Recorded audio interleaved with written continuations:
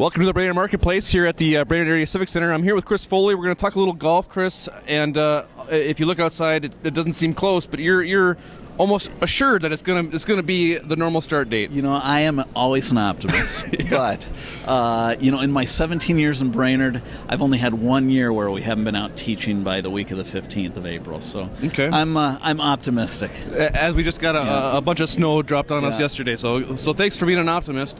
What new things do you got going on at the golf school this year?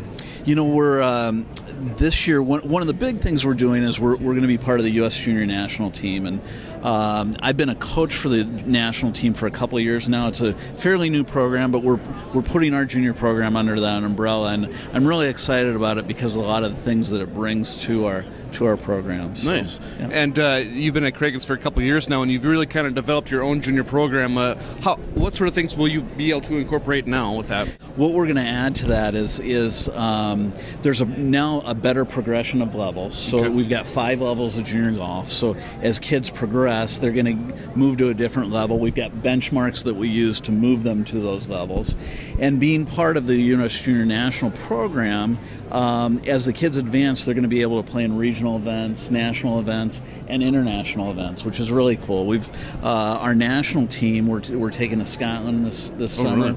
Really? We've got some matches against the Canadian national team, and then we're taking some kids to China for the Aaron Baddeley Invitational in China, which is an international junior event where a lot of the other national programs or national teams will be at. So. Now, you've always been on the cutting edge of technology, and I just read an article on the system that you use, TrackMan. Talk to me a little bit about that and just the benefits of using this technology. Well, TrackMan's it's kind of like for lack of a better term, it's almost like an MRI for your golf swing. Okay. Because it measures 21 different parameters of the golf swing, or the golf ball and the golf club, and it really is definitive. I mean, there's no guesswork involved. We can say, hey, you know, your club face is closed 3 degrees and your path is 3 degrees left.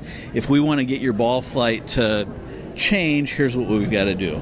And so it's a great teaching tool from that standpoint. Now you're going to the Masters. You kind of go there every year more for the practice rounds than the actual tournament. Who are some of your favorites this year, though? I usually try to get in at least 1 or 2 practice rounds and 1 tournament round. But I think Brent Snedeker is going to have a good year. Okay. Matt Kuchar. And I think there are going to be some young players who play well, like Jimmy Walker. I've actually got one of my very good friends is playing in the tournament this year, so that's going to be a lot of fun. That'll be interesting. I don't anticipate him contending. Okay. But Mike McCoy from Des Moines, Iowa, he won the U.S. Mid-Amateur, which gives you an invitation into the tournament. So I'm really looking forward to this year as much as any to be able to see him play. Now everybody kind of wonders what's it actually like. What's Augusta National actually like? Yeah. You've been there a couple times. What is it actually like? You know, it's unlike any other sporting event you've been to. It's to me, I'm so passionate about golf, but it's the best sporting event there is, and it's the biggest difference between what you see on TV and what you see in person is how much elevation change there is. So from the top of the golf course, really where the clubhouse is, down to Amen Corner and the lower part of the golf course, it's probably about a 300-foot elevation drop. Okay. So it's very, very hilly. It's a great spectator golf course. Sure. And the greens have way more slope than you would imagine. So you're optimistic that it's going to be April 15th around that area. Yeah. And Chris, how do people get a hold of you for when that opening date finally does get a hold? They can get a hold of me at cfoley@chrisfoleygolf.com on my website.